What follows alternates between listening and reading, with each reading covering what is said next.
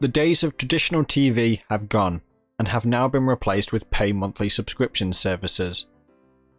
All these streaming services are making really good business decisions as well, especially Netflix.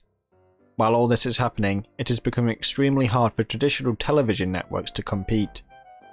So that is why I came up with some ideas that can put these networks back on the map. So here are my TV show pitches.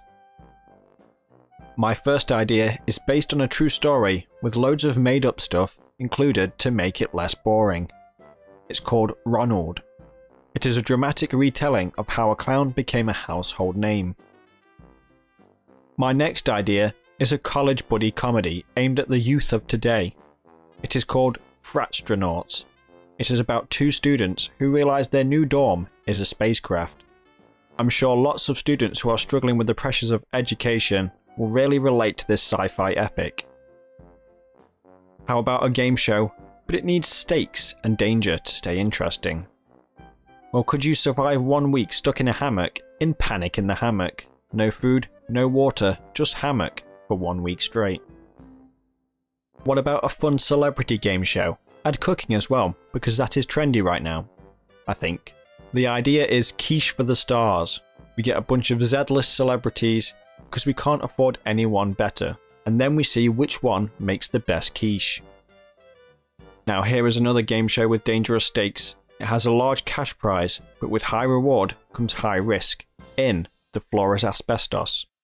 We wouldn't have to have any fancy visual effects like in The Floor is Lava, but we would need a lot of asbestos, so there is that. TV has always found good ways of profiting off of the vulnerable by offering services that are normally expensive, but the participants pay for it with their pride instead for the public's amusement. Why not save on court cases with Custody Battle? It's a food fight to see who gets to keep the kids. No questions asked, just a food fight.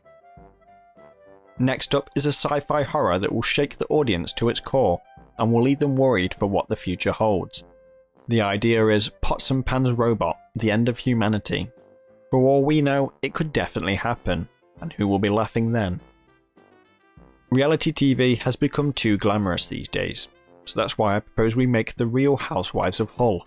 This could really put Hull on the map. Think of all the tourism it could bring to Hull. Reality shows are not nearly as brave as they used to be, so I say bring back the balls to the wall era of TV with Man vs Bear. Just put a man up against a bear, give him a few beers first, and give him a steak if he wins.